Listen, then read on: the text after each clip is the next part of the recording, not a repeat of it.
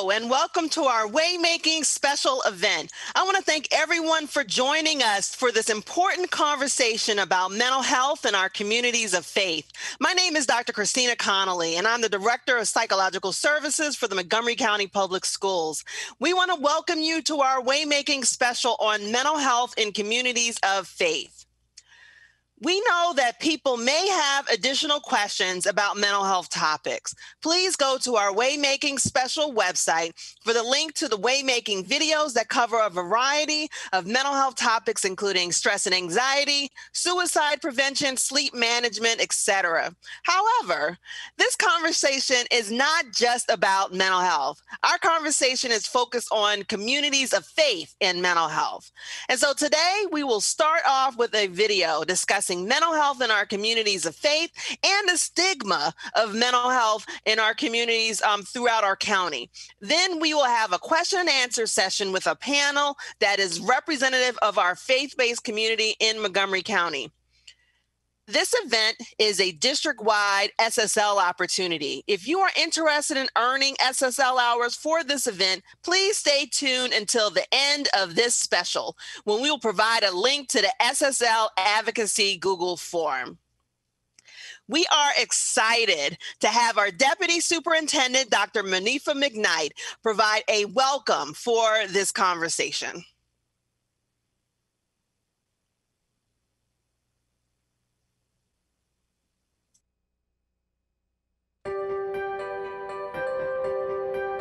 Good evening. My name is Dr. Monifa McKnight, Deputy Superintendent of Montgomery County Public Schools. It is my pleasure to welcome you to the Waymaking Special Mental Health in Communities of Faith.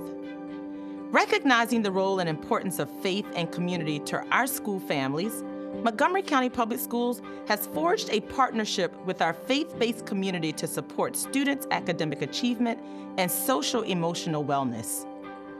This evening's screening and dialogue will be the first of many conversations that MCPS hopes to engage in with our faith-based partners and community. Like our physical health, our mental health and wellness are critical.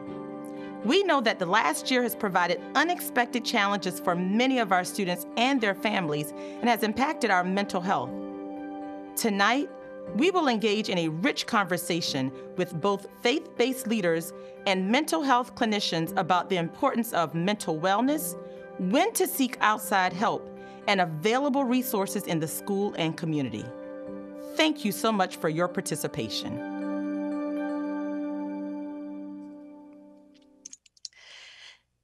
And also, we are excited to have our Associate Superintendent, Ms. Rochelle Rubin, provide a welcome for this conversation as well.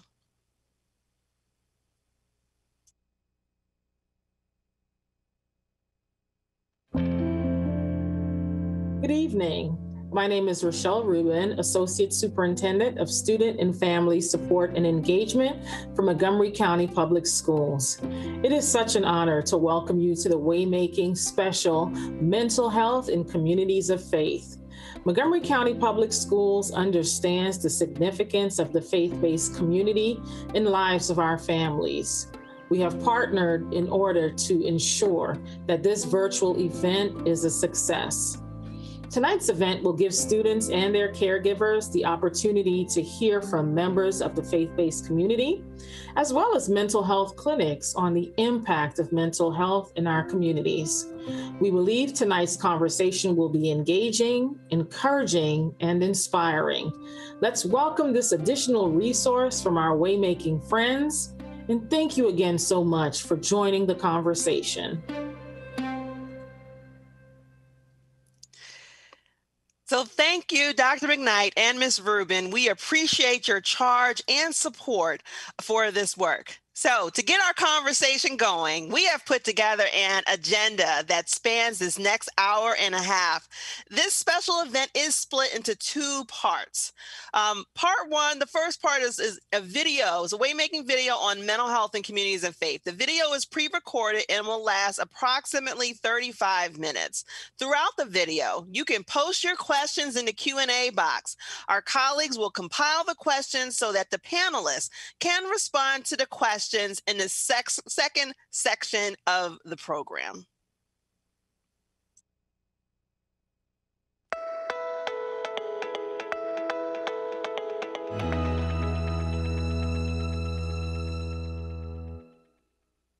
Hi, I'm Dr. Christina Connolly, and welcome again to our MCPS video series, Waymaking. Our goal is to help families make their way through many of the emotional challenges we are faced with today. I have with me today several guests who are here with us for a special conversation on mental health stigma in communities of faith. First, we have Reverend Leo Yates, who is an ordained deacon with the United Methodist Church. While he is a licensed clinician, he will provide sign language interpretation today. Then we have Erica St. Bernard, an LCMFT, who is the co-leader for women's ministry with Kingdom Fellowship AME. And then we have Mimi Hassani, who is the outreach coordinator with Islamic Society of Germantown, or ISG. Then we have Joe Wilson, who is the Senior Director of Mental Health Services and a licensed clinical social worker with the Jewish Social Services Agency, or JESA. And last but not least, we have Dr. Shauna Moore Reynolds, an LCPC, who is the mental health liaison with the People's Community Baptist Church. Thank you for joining us today. Good to be with you. Good to be here. All right. So as we are going to get going with our first question. So the pandemic has placed a significant amount of stress on families around the world, and concerns for mental health have increased during this time. The last year has been challenging for many. So what issues or problems are you finding in your communities?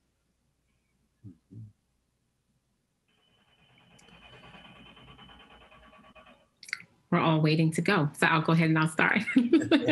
I'll acknowledge that one of the greatest challenges is, acknowledging that we are in a crisis space, right? Just acknowledging, naming the thing what it is. I think sometimes we've been trying to find normal again. And so that's been a big push to find normal. But I think in finding normal, whatever that means, right, we have to acknowledge that we've lost some things. And so I think loss is a significant transition for many of us. We tend to think about grieving in concept or context of death and dying, but so many of us have lost the basic standards of living, right? The basic ways of doing things. Our students have lost milestones for education. They didn't get to start kindergarten. My little one started kindergarten virtually. And so that was really different. I didn't get to do all the first day of school things. And I think about the seniors who didn't get to have an official graduation with their friends. I think about the parents who were expecting to celebrate these milestones with their kids too. And so acknowledging those losses, but then also the loss of friendships, the loss of connection. If texting and screen time is all you have when you've been used to a combination of that with face-to-face interactions, that's a challenge. We talk about family dynamics.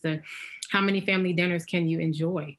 I mean, a lot, but oh my goodness, how many have we had to enjoy during the course of the pandemic, right? So I think each of those things, in addition to certainly symptoms of depression and anxiety, and again, being able to name those things for what they are, not just that I'm feeling the blues for a few days, but this blues isn't shaking.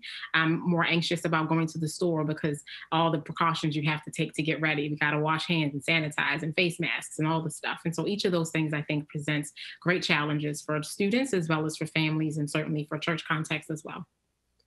I think that's a great point. We've certainly seen a lot of that sense of ambiguous loss, as you were talking about, and a lot of people are surprised by it in terms of, we normally think about grief and loss as a significant process, a significant event that takes place, and folks find themselves very surprised by feeling the loss of the small things or the routine things that they would normally do or miss doing. I think another challenge that we see also is the weariness. It's very different now than it was at the beginning of the pandemic, where we were sort of working on supporting individuals developing new coping skills, and hey, this is different, and planning those family dinners, and hey, let's try this.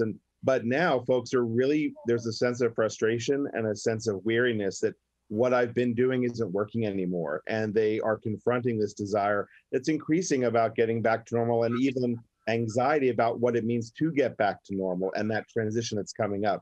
So I think that's a very good point about the ambiguous loss, and we just see that extended in a lot of the families and folks that we're talking about when it comes to re-engaging life is a real challenge too.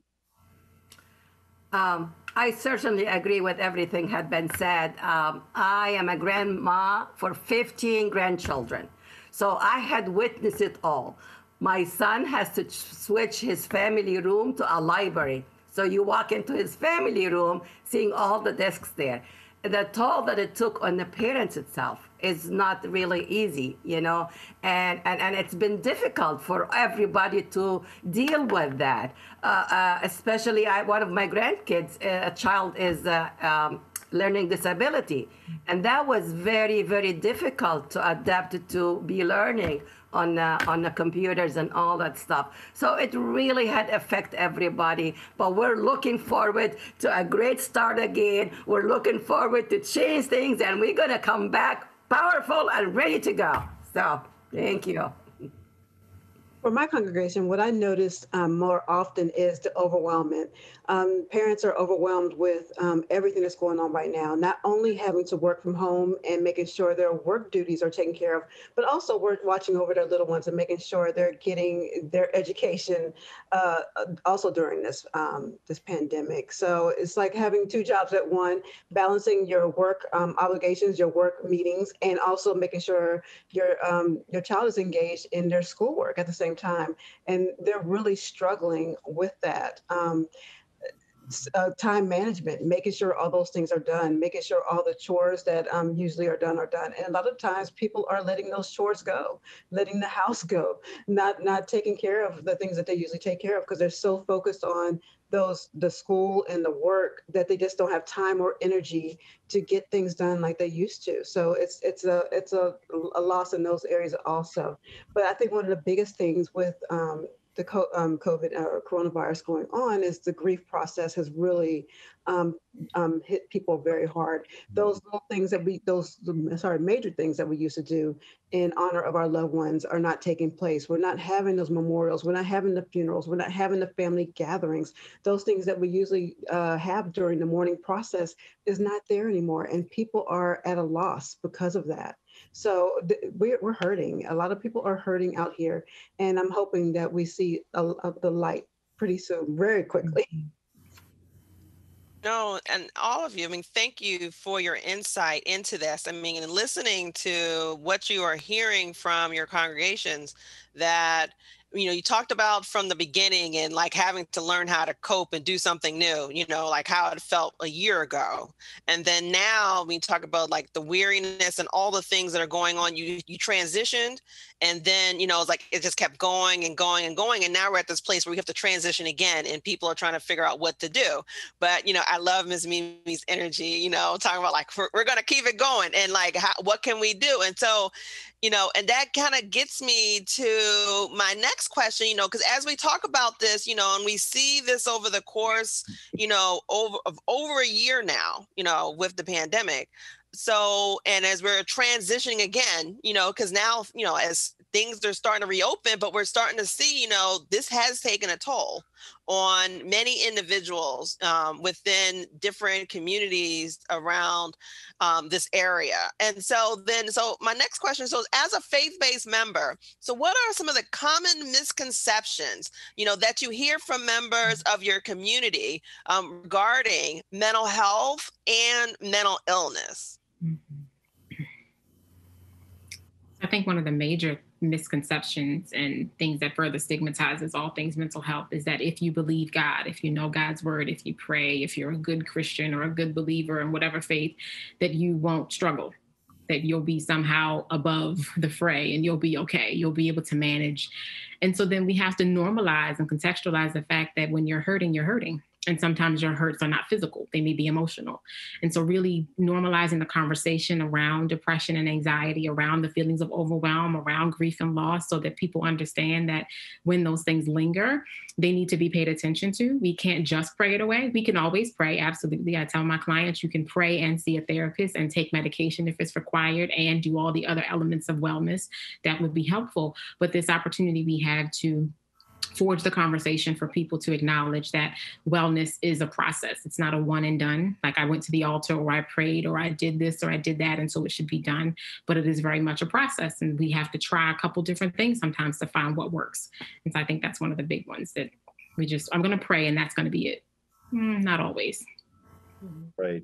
I also too think, Jessa partners with 15 synagogues across the area, and working with multiple congregations. What we've heard is not only the presence of myths, such as if you require mental health treatment, there's something wrong with you, right? And there's something fundamentally bad about that. There's a lot of judgment, but also we run into a lot of folks that have absolutely no idea or myth about mental health treatment, except that it's not necessary or you don't need it. I mean, and they have no idea what to expect. And so the fear of the unknown is also what we see keeps a lot of people from engaging mental health services, even as we co-locate some of our staff, or we used to, and now we do it via telehealth. But even as we had staff available there for consultation or discussion, and in a way that wasn't so, and we'll probably talk about this later on, but in a way that's not so mental health clinic-ish, right? That it's really much more about a person-to-person conversation and a connection. But we find there's just as much stigma in terms of, I don't know what that is. I don't want to know what that is. Mental health treatment is not something that we ever think about. We don't need it, not even just a reliance on God or religion, but just it's a bad thing and we shouldn't engage it. So we find a lot of that as well that gets in the way of our ability to connect and provide access to services. The concept of mental illness in general, people don't accept that. When you have a cold, you go run to the doctor and have yourself a check. When you cough, when you sneeze, first thing you go have a physical checkup. But we don't really recognize, we don't have enough education to really understand what's a mental illness is all about, till it's really getting deep, and then they end up by killing themselves or really doing something that it could have been prevented if they had really seeked it. We always pray for God, everybody, whatever religion you come from, you always go ask God, but it took a long time. It's been more than a year. We've been asking God, so it's our congregation now are trying to get united, and we're trying to educate our community about what's mental illness is. It's real. If you feel something is different, if you feel that you're not really happy and you're not the same person you were before, you gotta check it out. Don't be afraid. It's not bad to say, well, hey, I have a depression. I'm gonna take some medicine and I'll be okay. And instead of waiting till the last minute and you really cannot win the disease, and then the result is really bad. So we need to do more education about mental illness and understand what is not something that it's bad to be depressed for a couple of days or something is not doing well. We are all human beings. We can only take so much. Now we're overwhelmed. We're taking more than we can handle. And God tell us, don't take more than what you can handle. So pray, but also seek the medical advice. That's my advice. Thanks. I agree with Mimi. Education is the key. And there's still the stigma out there that we have to choose either or. We can't have both. But God created the psychologists, the psychiatrists, the social workers, the counselors. We're people of God also. So you can find a mental health counselor that has that background if that's what you prefer. And one thing I also like to stress with the clients that I work with, that we hear about faith and works. We can have our faith, but the counseling is the work. We're working on improving our mental health. We're working at getting at a better place. We're working at understanding why we have the feelings we have or why we have the behaviors we have. This is the work. And it is work that goes along with it to get to a better place. So you can have all those in one package. You don't have to choose one or the other. But in the end, we all could get to a better place. You don't have to live in that sadness or that depression or with that anxiety. You learn how to control it, or how to end it, or how to work with it.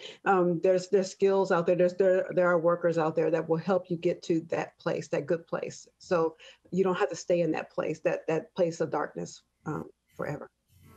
No, and I mean, you all resonated on the fact that, you can have religion and mental health. It doesn't have to be either or. You can pray and go to therapy. And, and I was always taught, God gives you free will, and that the free will is there to help you, like to say, hey, I need to go and seek help. So you can pray on it, and you can pray for the strength that you need in order to go seek out this provider, go get help. You can still go to your path or go see your faith-based leaders and talk to them about some of your concerns. But, and even with talking with religious leaders, here and around the country, that, there's some things that they just don't have the expertise in.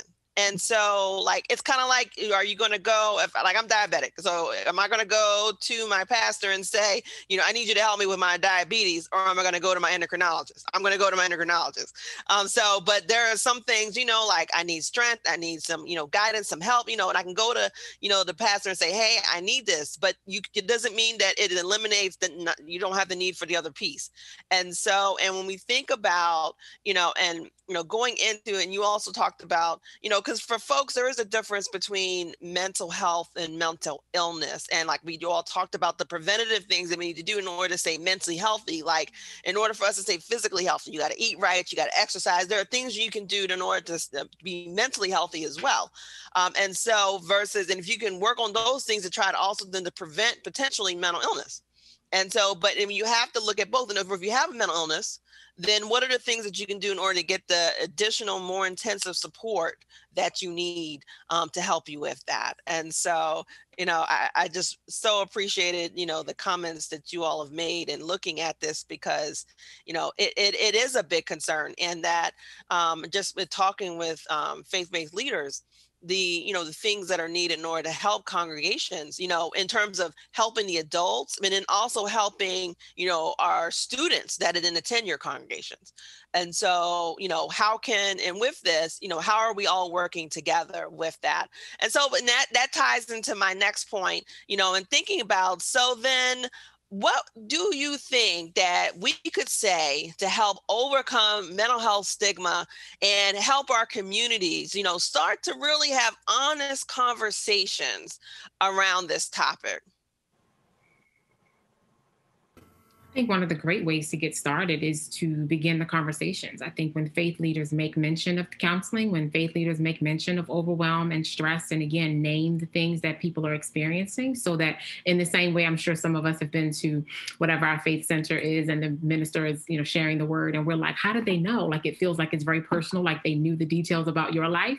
In the same way, when a minister mentions mental health, mentions struggle, mentions frustration and overwhelm, you would feel seen in that moment. And that would be a way of, again, allowing each other to acknowledge that, yeah, I am feeling away. I am needing to pay more attention to this. So I think, again, when we can make things so much more a part of common conversation and not make it be that we have to have a mental health service, maybe necessarily, but maybe even a mental health moment. I've done a few of those for a couple neighboring churches in our community, where on Sunday for a season, they had about a 5-minute window where they would have different mental health professionals come in and share on a general topic. And it was a part of the service right after praise and worship, but just a part of the service, and a way to normalize the conversations, to let people know that there were therapists and other clinicians who could be supportive. And so I think that's always a great way when we can normalize it. I've even heard pastors or ministers share that they're in therapy, and that blows people away, like, what, you are in? And it normalizes it. Again, it makes you human. It reminds us that even the people in leadership, the people in positions of power, have benefited from therapy. I remember when I was reading Michelle Obama's book, and she mentioned that she and Barack Obama went to couples counseling. I know that was revolutionary for some couples. The notion that the president of the United States went to therapy. Yes, absolutely. So again, when we can make it palatable, make it commonplace, make it common day, conversation, it really does release some people from the stigma that holds them back and keeps them from pursuing the unknown, because it is that for sure, but we just normalize it and make it accessible in that way.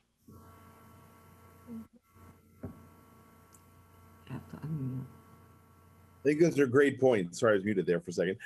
Those are great points. And, that's what, in terms of our partnerships with our synagogue congregations involves, is we say engagement's a conversation or several conversations. And it's more than just one time offering a pamphlet or putting our notice in the vestibule there, or an announcement in the bulletin. It really is an ongoing conversation to normalize the approach of understanding how to maintain mental wellness as well as physical wellness. And so for us, I think that's been important to step. And the other thing is to partnering with the leaders of the congregations. And we do have supports for those leaders who often find themselves overwhelmed by the number of people that are looking for support and mental health treatment. As you were mentioning before, they don't feel equipped to deal with some of the challenges that people are bringing to them. So working in partnership with them, supporting their congregation is also a great way for us to normalize accessing mental health professionals and really putting us into that everyday space where they're comfortable. So leveraging a relationship that already exists, so people who can go to their congregation, their synagogue, and trust those people that are there, they have a relationship, for us to come in and join in that relationship and meet them where they are, is also been incredibly successful in getting folks to feel more comfortable engaging with us. I totally agree with everything had been said before. So in our congregations, we have a women's group, and women are the backbone of the house. I always say, if I can run my household, I can run the whole country, right? So,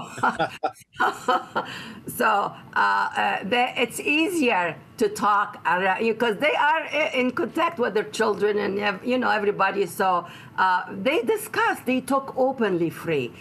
So after we have the halakha and stuff like that, they talk about what they've been facing and what they could do. So I can't emphasize enough about education. Because once you recognize that there is mental illness, it's not just a cold or you're just upset today, it's really continuing. You can have a treatment and you'll be good and you'll be able to live your life happy and like everybody else. So in our congregation, we focus, the women's group are the mover and the shaker, and they're the one that they will say, go tell the imam, don't tell, go be open. So, so that's how we deal with it. And it's been working greatly. And hopefully we will continue to do the good job like that. So thanks. Yeah. Yes, I also agree with everything that's been said so far. I truly believe change begins at the top. And if we start with the leaders of the church and getting them the education to know what is mental illness or what is mental issues that may be going on in their church. So it could be like a small course like psychological first aid or something to where they can get that information to know that this person of my congregation may be going through a crisis, may need additional assistance, may need more than prayer. So I think if we start with educating our leaders on what is mental illness, when is it time to refer out, when is it time to get additional assistance, that will trickle down into the congregation in the end. No, and thank you all for that. And, and of course, as a school psychologist, I always got to sit there and throw in there, as we all are talking about, the needs that we have for our families, in our congregations, and, also thinking about, especially because many of your congregations probably also have like youth ministries, and what are we doing to help, our students to understand, what are some of the things that they are seeing, and especially adolescents who may not, they're not always as forthcoming to the adults as, I have a burgeoning teenager. And so, we have a good relationship. But, she also knows, like, I'm the psychologist and I'm always the person that's coming to talk to her. How are you feeling today? She probably look at me and roll her eyes. But, and as we were thinking about this, and if many of you, you all are mental health professionals, within your congregations, and as such a great resource for your congregations to go and have some of these conversations. So if you are a faith-based leader, you're listening to this, or a member of your congregation, you're hearing this, and you're thinking, hey, maybe I can go and find a mental health professional in my congregation who'd be willing to have these conversations. Or maybe there's some folks, within your local schools who can come help, maybe talk to some of your youth groups, so for those who have understanding of working with mental illness and how it impacts the mental health and how it impacts those at different developmental levels, like, starting, from preschool all the way up to them being teenagers. And so, and as we incorporate and start thinking about those things, and as we continue to move forward, through this, and, because we're all at different plots, I sat there, it's going to be so interesting. Like I was on social media and I saw this meme, talking about, right now, we're all in the same storm, but we may be on different, boats. Some got a yacht, some got a dinghy, some got a life preserver, and, everybody's at a different point. And so, but what can we do to meet you where you are?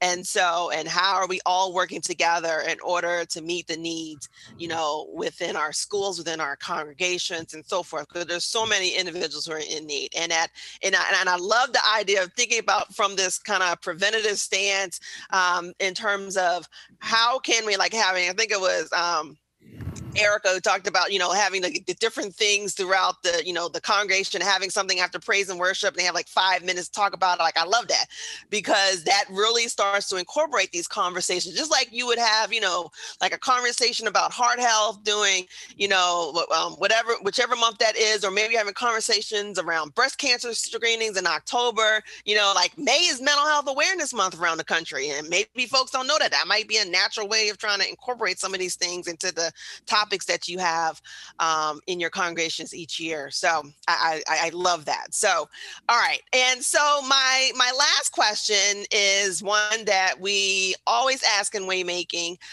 in terms of looking at, so do each of you have any suggestions or feedback for families and students, to help them during this time? And if you have any, insight that you want to share, or maybe something that you do that helps you, in order to manage stress that's going on, we're always here to try to help our families to become more resilient.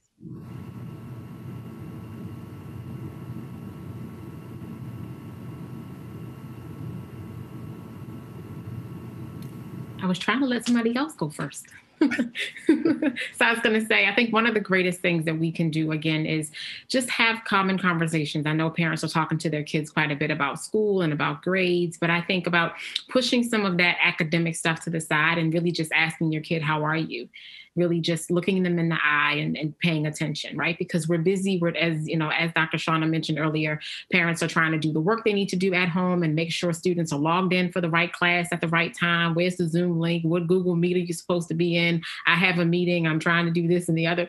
So really just those moments where we can literally look at our children. I think sometimes I have to catch myself. I have a 6-year-old. And so I have to be intentional to look eye to eye with her and really just be present in that moment and be there. I think so much of this season has caused us to be distracted by all the things that are going on. And sometimes we miss little things. And so those moments of checking in, those moments of time at dinner where we're not just asking, how was your school day, but how are you? How are you feeling? What are your friends talking about? And trying to just connect with them in that way. Another thing that I'm really, really a big fan of that my family and I do periodically is we do outdoor walks. We go for walks together, sometimes just my daughter and I, sometimes the 3 of us, my daughter, my husband, and I, and we are taking nature walks. We're taking a look at the plants that are growing. We're looking at the sky and seeing how blue it is today, or, oh, there's some pink or red in the sky today, or look at this bloom that's blossoming, or look at this grass. So it looks like they cut the grass, right? So we're just paying attention to some of those things that I think, again, slow us down and help us to be present. So much of this season has us distracted by 100 different things at one time.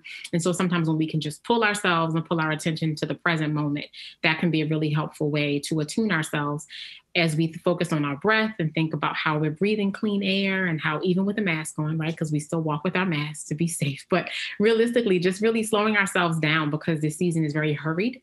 And so if we as parents can model that for our students, I try to model regularly some deep breathing with my kid, and they'll follow you. You take an inhale and they'll follow you, and their breath will match yours to some extent. And so these moments of just slowing down, as much as we're hurried and ready to get back to normal, there are some things about this slow down time that I think we can take with us that will be beneficial to our mental and emotional wellness, as much as we are working to preserve it. Absolutely. I think one of the things we've worked with families to do and congregations is to support how families can reinvent traditions, particularly religious traditions, and how they can reimagine celebrating holidays. We just had Passover for the Jewish calendar, along with Easter for others, and how to reimagine being able to celebrate as a family, having your Seder, being able to include people, how you do that virtually in a meaningful way, or even in some cases, this was probably midway through the pandemic, how to effectively manage sort of bubbling with other families, and how could you, where to find testing, how to make sure you're doing all the practices. Of course, it's a little easier now with everyone having or vaccinations increasing, and so it's a little easier. But being able to help people find connection has been really important. And so for people that have missed that connection with the grandparents or with neighbors or friends, how could we create community differently? And so we've worked with families and congregations in terms of coaching folks how to do that, how to do it safely, and how to reimagine those traditions that have been really important to you and sort of keeping yourself grounded, right, in this not normal time. And that's been really helpful as well. This is great. I'm so happy to be a part of this group. Yes, we do the same thing. We connect with our members, and in Islam, we are in the month of Ramadan right now. So most of the families are fasting, and this is a time that they really reflect in themselves and a quiet time. So what we do with our families, and we try to encourage them, is that have a special time. Make some time to sit down, no phones, no TV, nothing, and this is 1 hour of the day that it's for you and your family to sit down and talk with them and see what they're doing and, what's going on in their mind, because each one of us are from, we're all from different cultures and different religion, so we try to work together and treat each other as a human being with respect and learn from the other. What works for you may work for me. Even if you're Christians and I'm Muslim, or you're Jewish and I'm Muslim, there is a commonality among us. We have to remember we're created by one God from one clay. That clay didn't have a color. So we have to connect with each other on the level of human being and respect one another. Embrace diversity, not divisiveness. So that's what we call, and that's what we try to educate our family and our children and work with them. So I have to say, I'll just say, I think it would do us all good if we voted Mimi grandmother of the world. I think with this kind of energy, I feel like that'll help all of us in the pandemic, right? I call my 15 grandchildren my pilot program because I have a childcare business. So I tell my families, whatever works in my grandkids, it's going to work for your children. So absolutely. So what I encourage our families and couples to do is to do what brings you joy. I know we're under a lot of stress on a daily basis, but what brings you joy? What makes you happy? What makes you smile? For my family, it's water. We're water babies. So if we have time, we'll do a daytime trip to the beach and back, and drive to and from, and just spend some time close to that water, close to that beach, the sand. Or if we can't get there, we'll find a pond, a lake, a fountain, go on a trail. If I'm very stressed, I will pull up YouTube and play sounds of the beach just to relax, or just to take my mind off the stressors of the day. So find out what brings you joy, what releases stress for you, and use it on a regular basis. But I think one of the biggest things we can do for each other right now is to give each other grace and understanding that we may not get everything done in a timely manner. The clothes may not get washed as much as they should, or the lawn may not be mowed, or the weeds may not be pulled. But, we're under a pandemic, and we're under a lot of pressure, a lot of stress. So I truly believe that we should be giving each other a lot of grace, especially within our families. Give each other grace with everything that's going on. So I think if we do that, it'll make a little bit better during this hard time. Oh my goodness, Dr. Shauna, when you talked about the water, you spoke to my heart because I just love the water and being near the water. And on Sunday, I was at a park and we like walked around the lake. So I was just like, Right. just like I'm Yeah. putting myself in my own place. So thank you. Right.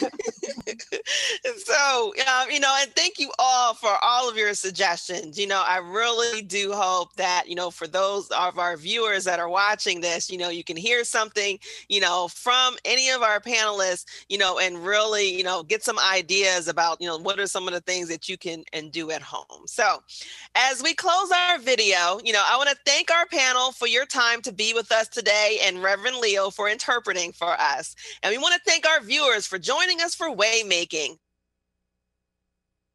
All right, so thank you all for watching our Waymaking video. So now we are up to part 2 of our live session where we're going to have a Q&A part where we're going to have panelists come and speak to us and answer your questions from the community. So to get us started, I would like to introduce our wonderful panelists. And so first, you saw her in the video. We have Ms. Mimi Hassanin, who is the member of the Islamic Society of Germantown. Mimi is a grandmother of 15 and is the outreach coordinator for the ISG. And then next we have Lori Cole, who is an LCSWC and a senior director of outpatient mental health services with the Jewish Social Services Agency, or JESA. So welcome, Lori. And next we have Dr. Cynthia Termgran, who is a psychiatrist and a member of Mount Calvary Baptist Church. Cynthia is the chairperson of their counseling ministry. And then last we have Reverend Sonia Williams, who operates a clinical marriage and family therapy practice, which has provided mental health services for over 20 years. She also runs a nonprofit organization called Love Savers International. She is a member of Kingdom Fellowship. Welcome, Sonia. And next, I want to make sure people know of my co-host, Ms. Nicole Elaine. Got to get that unmute. Hello, everyone. My name is Nicole Elaine. I'm an executive director in the Deputy Superintendent's office, but more importantly, I am one of the coordinators of our faith-based initiative and our advisory group, where we connect with our faith-based community in order to touch the lives of students. And so I will be helping Dr. Connolly in moderating today's questions. Please continue to add them to the chat. And so I'll turn it over to you, Dr. Connolly, with the first question. All right. So in getting to some of the questions that are in the Q&A. So first up, someone asked, how can people cope with anxiety and stress for a middle schooler? Do you have any specific strategies to help in relieving stress?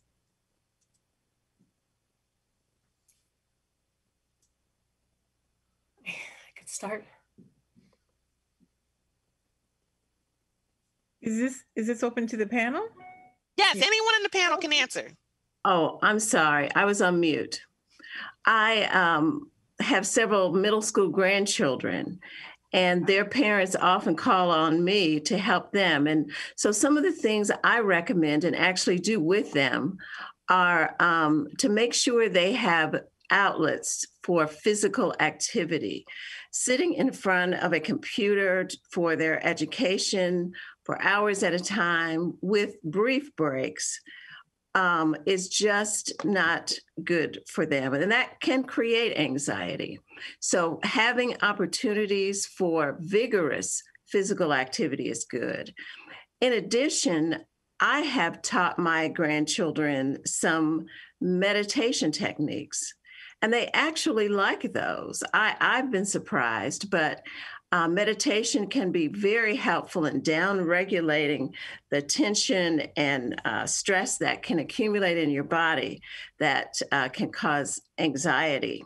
So those are two of the things that I can think of. And I guess the other thing is really the adults around them, first of all, need to take care of themselves so they can be present with their young people and really be present so that you can listen.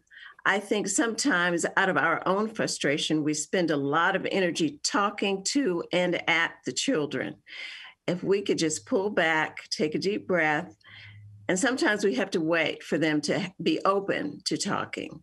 But I think it's important for us to be present so we can create those opportunities for them to open up and tell us what's on their heart. So those are the things that I would suggest. I was going to say the exact same thing, which was the first thing you said.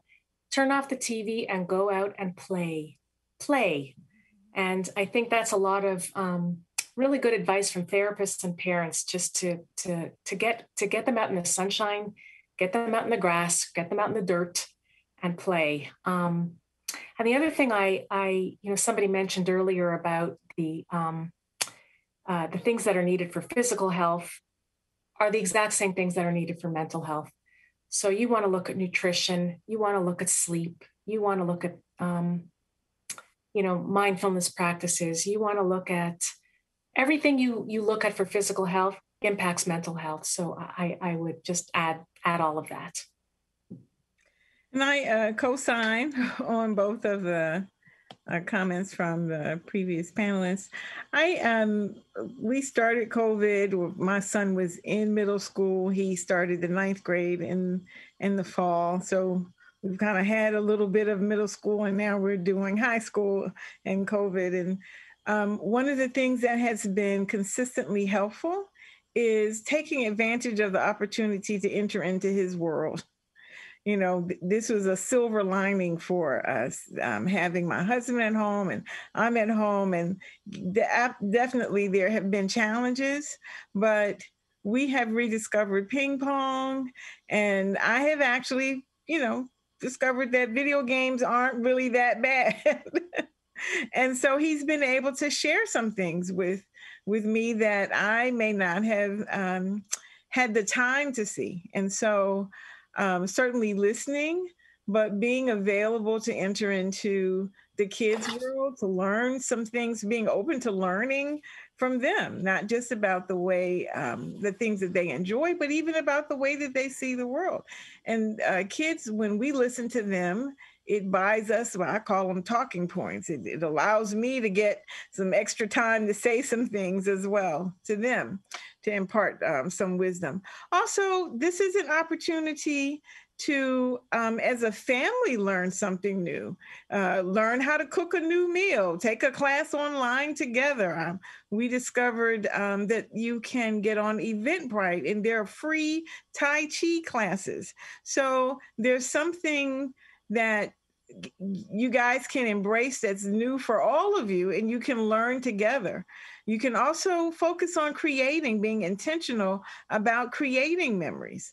Like, what are some of the memories that you want, you dreamt of having before you had kids? What are those things that you could do at home, like cooking or baking or painting a room?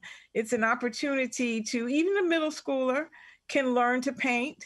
A middle schooler can learn how to garden. There are skills that they can learn that will increase their self-esteem. So I think that, this last couple of years has created challenges, but it's also created some really rich opportunities to connect with our kids in ways that we may not have done before. I want to add to this. I always say food and art are universal language. So I get my grandkids, especially my granddaughters, and we cook. We make up meals, we put spices, we just make, just enjoy having fun. Sometimes it burns, sometimes it is really good, but just having the experience and talking about the food and what it is. And they bring their friends, always learn about something different. Also, I have one of my granddaughters, she is an artist, she loves to draw. So drawing your feeling, making your feeling come out through the drawing and try to interpret that picture. So in a summary, I said food and art or universal language. Try to connect with your children on that basic level. Thank you. I just also want to reiterate I think Erica may have said it earlier, just normalizing, stress, normalizing frustration. Sometimes as parents, we try to shelter our kids from seeing the stress that we feel, and I do understand the value and benefit of that. But it's also good for them to know that they're not the only ones in the house who are experiencing stress, that this is a normal part of what we're going through. And, you can create moments where everybody talks about how they're feeling, and including the parents. The parents say, yeah, this was kind of stressful being cooped up in the house for, the second week or the third week or whatever it is that's causing stress. But as a part of that conversation, you also talk about the coping skills that you're going to use to get through it. I was thinking this way, but I've decided I found a text that I'm going to focus on this week in the Bible. Hey, let's look at this text that talks about strength or encouragement, or that allows us to draw some wisdom from our faith. And let's talk about how we can apply that in our lives. So I just wanted to add that piece to it. I would just make one final comment that if you're doing all of these wonderful things and you're still seeing symptoms like withdrawal or not eating or something you find on their social media that is disturbing, that's the time to really seek out help. And that's what we're all here for. So, you try all of those other things first, but at some point there might be a time to seek out some extra help. So, yeah. Thank you all for your comments. Go ahead, Nicole. No.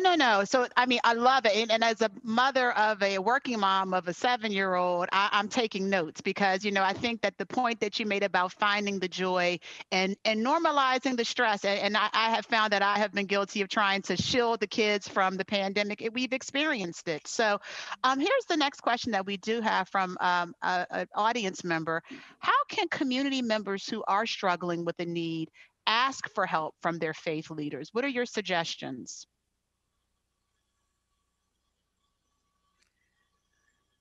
How can community leaders who are struggling ask for help from a community member ask, approach or ask their faith leaders for help? What are your suggestions? Or is there some question in there about a difficulty that somebody is having? Like what, other than just being direct, what is the actual difficult? So I'm getting the sense that the person is struggling and trying to find the best way to approach or to reach out to their faith-based community to receive help, to say that they're struggling. So every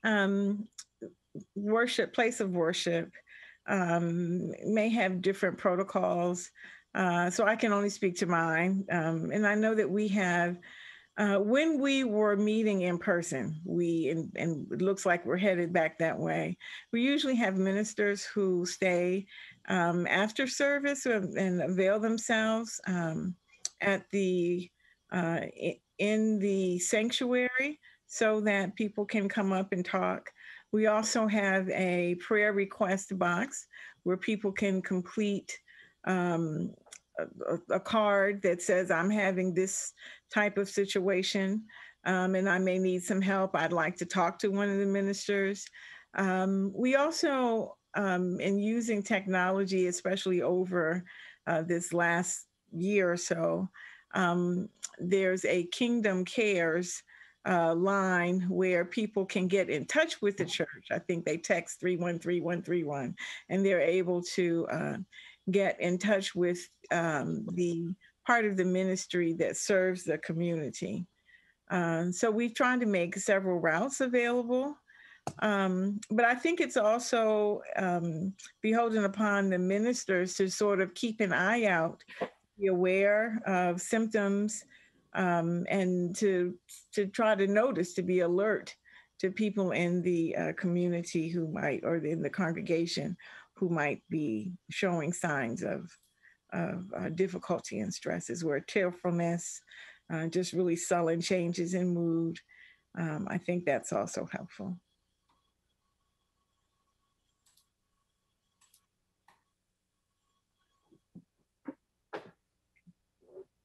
Right. So, I know one of the questions that came up, and it ties in with, and you all talked about this briefly, was so what other physical activities other than yoga can help cope with your mental health? For it has on here for a male who is in 11th grade, but it could be for anybody.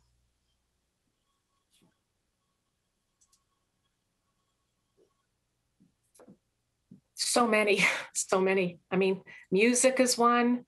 I know a lot of, I do this too. If I have a break, even a 15-minute break, I put on a song and I dance for 15 minutes, walk for 15 minutes, sit out in the sun for 15 minutes. There's just so many things that can just be little punctuation marks during your day to make you feel better. Yoga's great. It's not for everybody. Walking is perfect. Getting out in nature is perfect. For me, I am originally from Egypt. So we love to belly dance. We love dancing. So when I put the music on, you watch out, okay? It's just, I let it go. I mean, it's like, I don't know what they call it, but music is a great therapy for you. And also art. Try to express your feeling through art. It's a great way because it's you and the paper, and you're drawing your thought and your feeling, and then you look at it and then you say, oh, did I do that? I mean, sometimes it's great, and sometimes, oh no, was I feeling sad? Art can tell you how you're feeling. So dancing, listening to the music, and art. That's my prescription. I'm just kidding. No, it's right. I want to chime in. I have a 15-year-old boy, and he is not going to belly dance even if I try to get him involved. He's not interested in yoga either. He's not really interested in Tai Chi.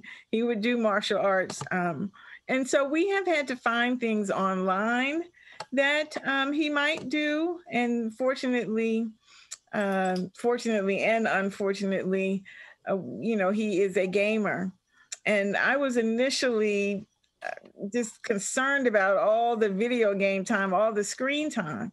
But I learned that video games actually increase dopamine.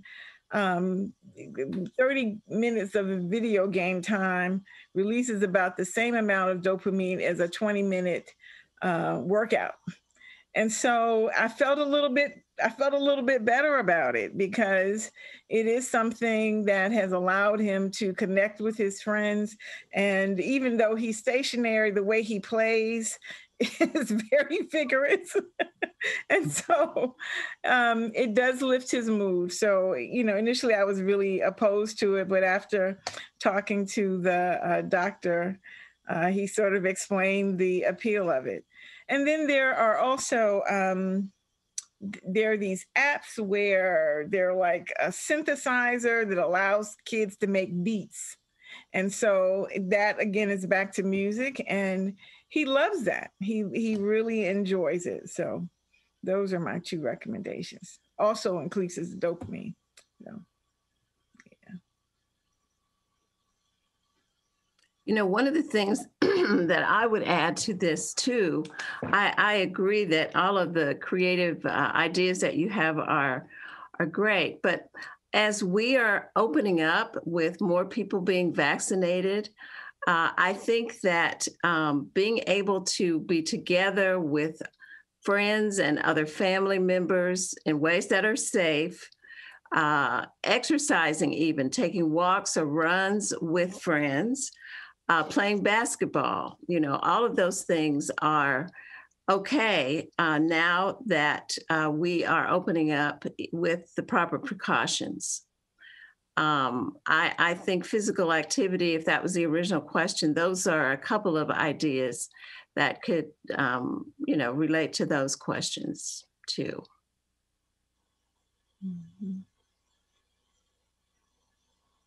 Well, Mimi, I feel like you're going to be teaching us belly dancing and some art, and you're going to be everybody's grandmom.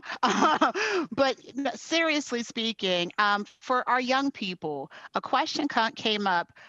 What are your suggestions of the simplest way for them to talk to their parents about mental health?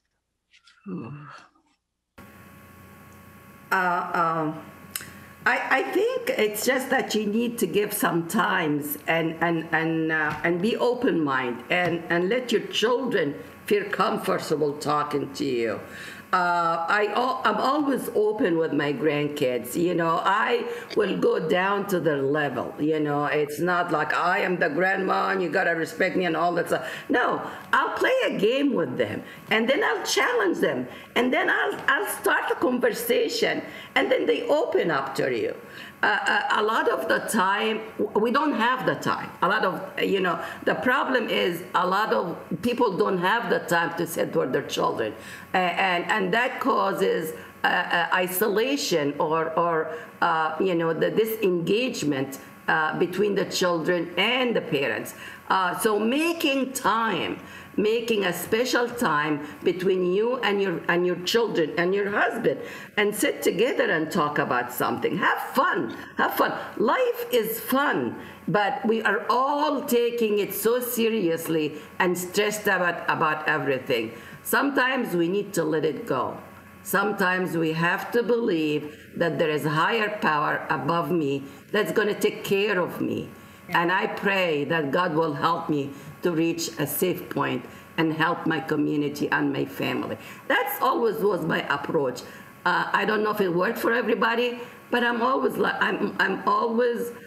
open. I always invite people. I love conversation, socializing with your neighbor. Get to know your neighbor. Get to know your community. You don't have to have agenda. Just say hello. Open your door. So that's just my way of how I've been here for the last 50 years, and that's how I lived my life. Building bridges so you can connect bridges and cross those bridges. I so agree. As a therapist and as a supervisor of therapists, what we do with little kids is play. That's the kind of therapy we do, is play. You can get a lot of conversation over a sand tray, or over, a puppet show, or over a little, Candyland game, or whatever it is. You can get a lot of conversation over play. They are not able to articulate the way older kids are.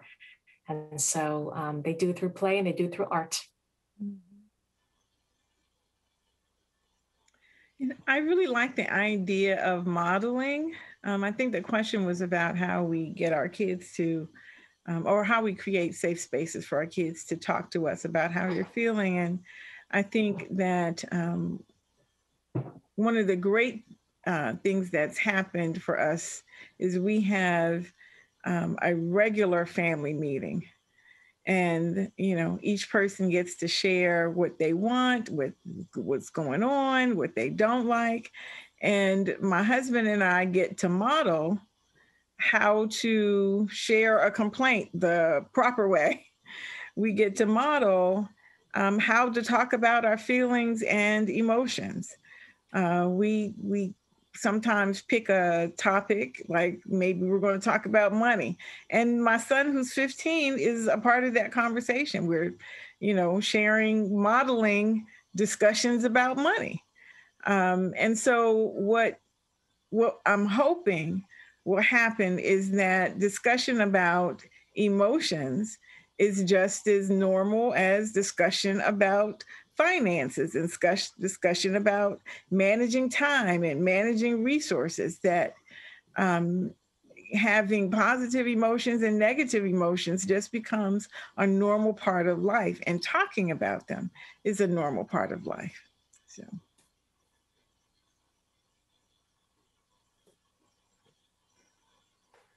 Thank you all. And so we really do appreciate, all the comments. And I want to continue to promote for our attendees for tonight's event. So please continue putting your Q&A, your questions into the Q&A box so that we can go through and continue to answer them as we're going through this evening. All right. So my next question for the group is, so what are some ways to help people who go through mental health breakdowns? And what are some ways to help yourself when you feel anxious?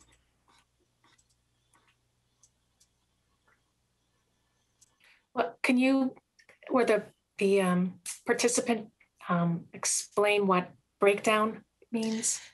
They did not share that, but I'm guessing, and especially some of our students, when they talk about like when they get to the place of feeling like extreme frustration, maybe they are having emotional outbursts in class, maybe they're having tantrums, maybe they're getting angry and maybe get into a fight with somebody and they're just like at an emotionally exhausted place. Some people may even be having a panic attack. So I'm thinking like someone who's in a really extreme emotional experience. Okay. And is just trying to figure out what to do and how to manage that.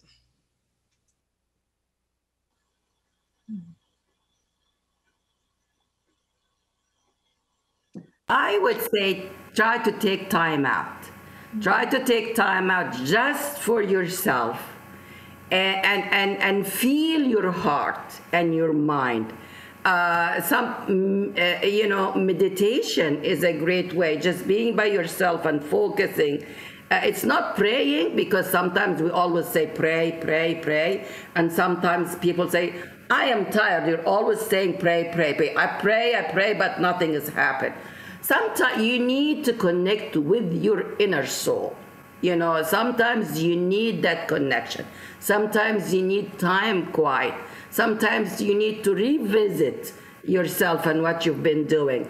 Don't always have an agenda that you have to get this done. Have some time out. Enjoy life. We are here for a short time. So we must have a side to ourselves to take care of yourself. Because remember I said, if I run my household, I can run the whole country. I have so much responsibility taking care of my family. But it comes natural. God created us with that ability to do it. So sometimes you need to take time out. Sometimes you said, wait a minute, I have to pamper myself. I have to go out and enjoy anything that I like. And come back, you'll be happy. I do this all the time. I go for a walk. I do something that it's just me and my soul and my creator. So it works. For me, it works. So I hope I can help.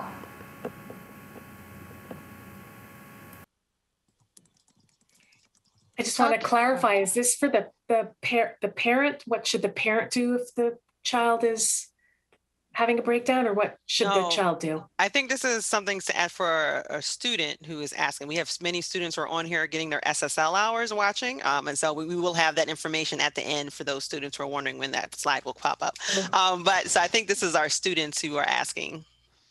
Oh, I'm sorry. Okay. No, but I mean, we have adults and students, so you can answer for both. So don't worry. We have family members, all members of the family who are watching tonight. Okay. All right. Good. Yeah. I would just add to Mimi that not just find a person to talk to, whether it's your teacher, if that doesn't work, your guidance counselor, if that doesn't work, another teacher, if that doesn't work, a parent, an aunt, an uncle, a friend, a neighbor, whoever you can find that feels comfortable and safe, and create, I call it a brave space, not a safe space, but a brave space where you can stick your toe in the water and find an adult who you can talk to, who can help you find next steps, whether that's therapy or talking to your parents or, whatever the next step is. Find a brave place.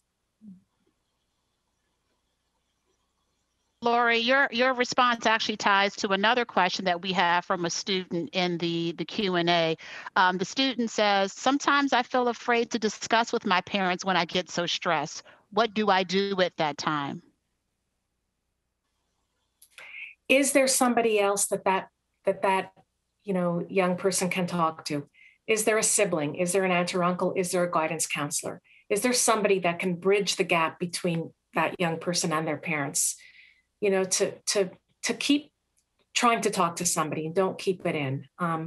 Keeping it in is just gonna create worse anxiety and worse problems. So if you can't talk to your parents, find somebody that can help you. Talk to your parents, or find somebody else you can talk to. If you're actually, as of July 1st, you're 12 and over, you can find a therapist. Yes. I would also add that sometimes we underestimate our parents. They may be more receptive than you think. And it might be worthwhile to just kind of introduce things in a small way to see how receptive they might be. Sometimes they'll surprise you. So I wouldn't give up on them entirely. Now, you also may be a person who's had an experience where it was a disaster. I wouldn't approach them in that case. But if you haven't at all, I would say give them a chance. Mm-hmm. And I also want to throw in there just real quick, especially for our students who are watching this. So if you're at a place where you're fearful, of these conversations, and maybe you don't know how to approach it or how to ask the question, you do have mental health staff who work with you in your schools. And so, while we have individuals here, they all work out in the community and they're doing awesome jobs in providing support at multiple levels in different places. But you're also your school counselors. Each of your schools have a school psychologist. And if you're like kind of tentative about having that conversation, they can help you to schedule the time to talk with your parents around that conversation if you have that desire. If you're like, well, I don't know what they're going to say. Because then we do want to, because we want all of our students, as Lori and Cynthia have shared, to have that trusted adult, so, and hopefully, it's your family member. And if it's not, then hopefully it's somebody in your school, because we do want all students to have a trusted adult. But we also want to understand that, and if you're a friend, so let's say if your friend is having trouble and you don't know how to approach it either. So we teach our students with our Signs of Suicide Prevention program how to acknowledge their friends' feelings, how to care for them, and how to tell a trusted adult. And so if you're looking at this like, well, maybe I'm having struggles with myself, or maybe my friend is having struggles and I need to talk to somebody about it, we encourage you to go to your family members and have those conversations. But if you can't, there are individuals at the school that can help you as well. And I just want to just sort of put it out there to the parents that, sometimes young people don't feel comfortable for a variety of reasons. The parents are the authority figures. They're the ones who give consequences and punishments, and, teens especially seem to look at us as being very judgmental and wanting to avoid loss of privileges and freedom and so forth. So I can understand it. So I think that it may be good for parents to think proactively and to be intentional about fostering relationships between their kids and other people. I know my husband and I have been very intentional about making sure that my son can talk to his uncle and that they have time together. That he also has a couple of coaches that he can go to and ministers at church that he can go to. And he has those numbers and he can contact them if he feels like he can't talk to us about something. And because we've been intentional about it, we know that the people that he make contact will likely try to mediate a discussion between him and us so that they are closing the loop and bringing him back to us as well. So.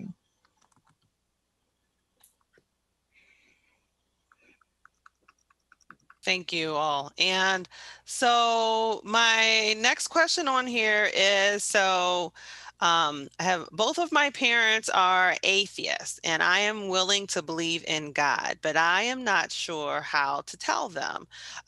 Do you all have any information on, just kind of maybe how from a from your own faith perspective, maybe how to start having some of those, and that can be like any kind of difficult conversation with your family. How can you start having those kind of difficult conversations that may come about?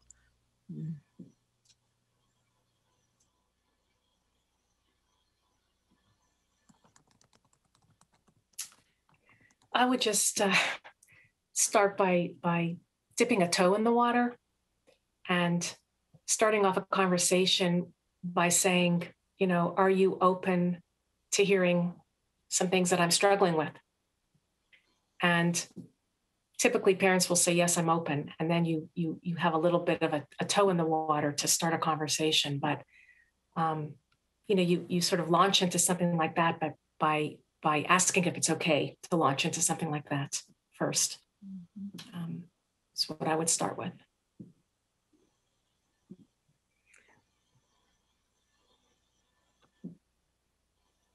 I'd agree. I think that's a great place to start.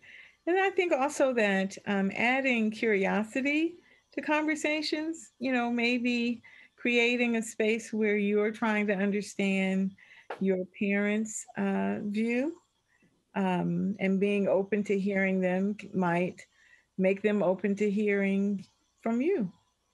So I would start with curiosity and instead of judgment. I totally agree with what has been said. I may add that just be comfortable with your parents when you know, they are your parents, and your parents love you no matter what. So hoping that the parents will be open-minded and they will be able to realize that they are the only one who can help their children. They know their children better than anyone. So have a open heart and open mind, and talk to your parents about anything that you have doubt about. Nobody will give you a better advice than your parents. So always go first to your parents if you can. So, thanks. Thank you. So tonight we've had a lot of conversation, especially, you know, this panel as well as in the video, talking about grief and about we grieving different things. So the question that I'd like to ask the panel is, what suggestions would you give to both students and families grieving, not just talking about those who we've lost, but the experiences that we've lost? What would be your suggestions? I think that we've all gone through kind of a drip of trauma over the last 15 months. And that we don't even realize how all of these losses have affected us. And that it's really important to normalize it, that, you know, it may not be a death. It may not be you lost, you know, your friend moved to where you can, you know, it's very tiny little things, you know, being able to go to the store and not have to wear a mask is a loss. And to really normalize it. And, you know, what we've really focused on, you know, this is Mental Health Awareness Month, May, and what we've really focused on is that little things matter. And I think all of us here on the panel have really spoken to just the little things in our lives that have mattered, very little things that are so individual for every person, and to just really focus on that, but to not lose sight that it's really normal that we've all had trauma, whether it's large or just like a drip every day of being confined. We've all been impacted, and it's we don't even know the impact yet, but we've all been impacted. It's been a really, you know, it's been a really difficult year and a half. So that's really normal. Just really, whatever you're feeling is just really normal.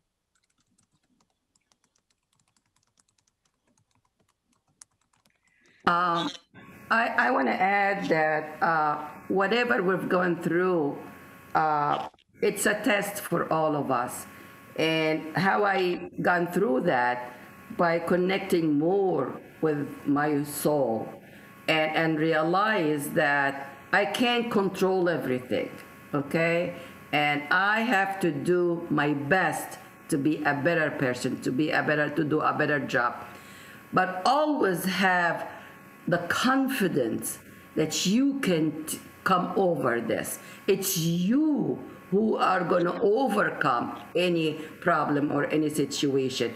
Use the help, use the resources, but it's always you. You are the one who is going to come over any problem facing you. Make sure you reach out to the doctor, you reach out to your neighbor, talk to somebody, but always have the confidence in yourself that you're going to overcome that. Thanks. I think that when we go through, we experience loss, that is such a perfect time to lean on and look towards our spirituality. I think that anytime we're going through a hardship or we're going through some type of unexpected transition, that those are the times when we need faith. Those are the times when if we're blindsided or we're feeling less confident or less assured, less clear, that those are the times when we can rejoice that we have the presence of our higher power to guide us, to help us, to strengthen us. And I think as it relates to our kids, that these are also moments when we can talk about, hey, sometimes we run out of power. Sometimes we run out of hope. Sometimes we run out of strength. Sometimes we run out of direction. But the beauty of our spirituality, the beauty of our faith is that when we run out, there is always one that is present, who's able to fill us again, who's able to redirect us and strengthen us and care for us when we cannot provide self-care for ourselves. So.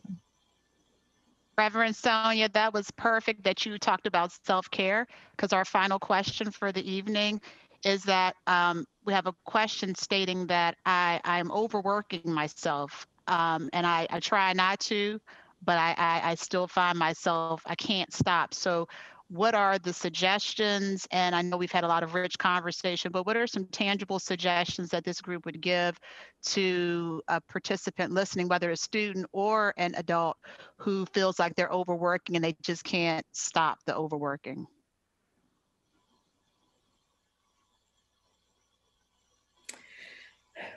When we initially went into the quarantine, we were doing telehealth.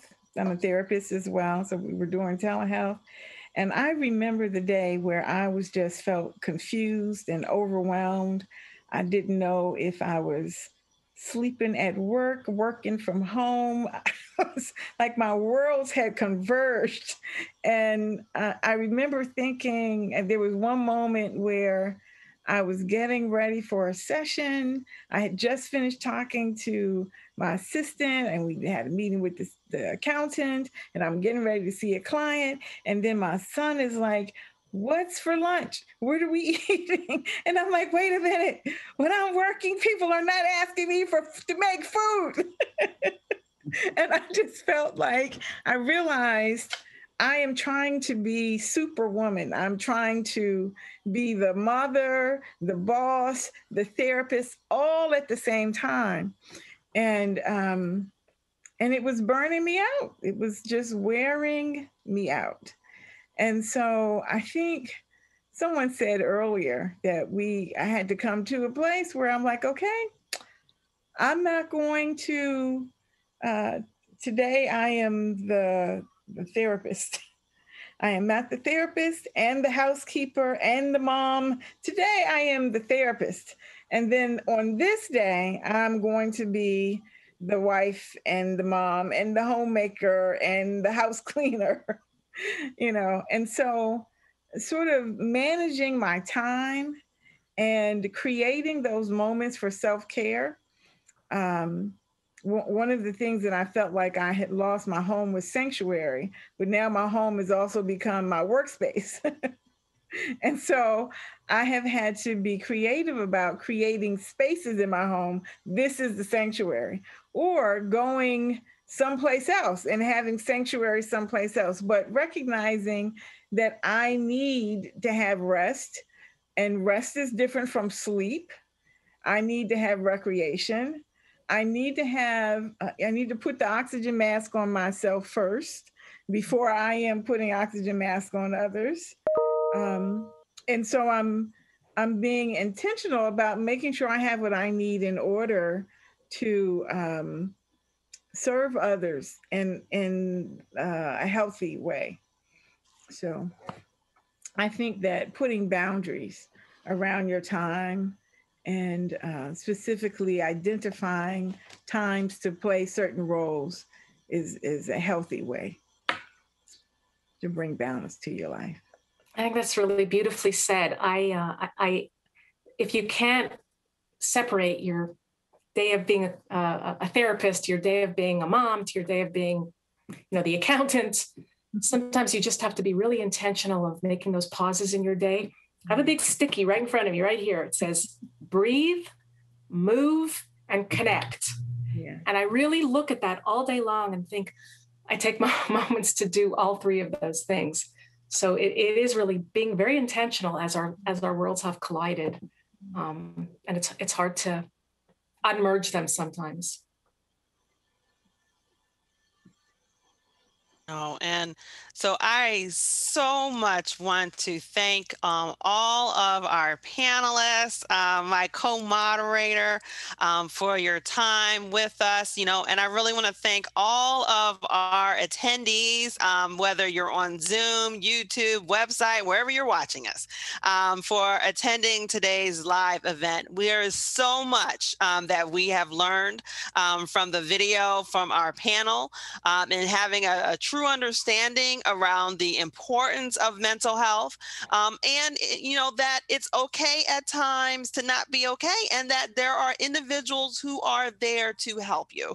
And so whether it's talking to your family, your friends, trusted adults at the school, whether it's talking to your therapist and getting some counseling, whether it's talking to a psychiatrist and looking at medication management, there are all sorts of options that are available for you to help you during these times. So, I really want to thank you as we're going through here, and we're finishing up our event right now. So we want to make sure that we showcase some additional resources that are available for families on these topics, and additional Waymaking videos to watch. And so you can scan the QR code for additional information.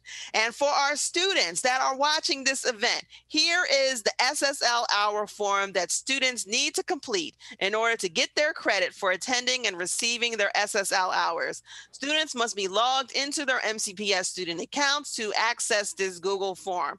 To be eligible for SSL hours, all responses must be submitted by 5 p.m. tomorrow, Thursday, May the 20th. And also, we have an evaluation for our event. And so you can go and click on the QR code that's there, and it'll take you to our evaluation for our event. And so in the end, I want to thank Nicole and our expert panelists for your time to be with us today. And we want to thank our viewers for joining us for Waymaking. To send us additional questions and topics to discuss on the show, please visit the links on your screen. Also, please go to our YouTube playlist to find additional shows in our Waymaking series.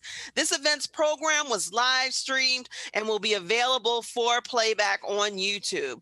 Also, don't forget to subscribe to our MCPS YouTube channel and follow us on Twitter for more programming updates from MCPS. And please join us next time for MCPS Waymaking.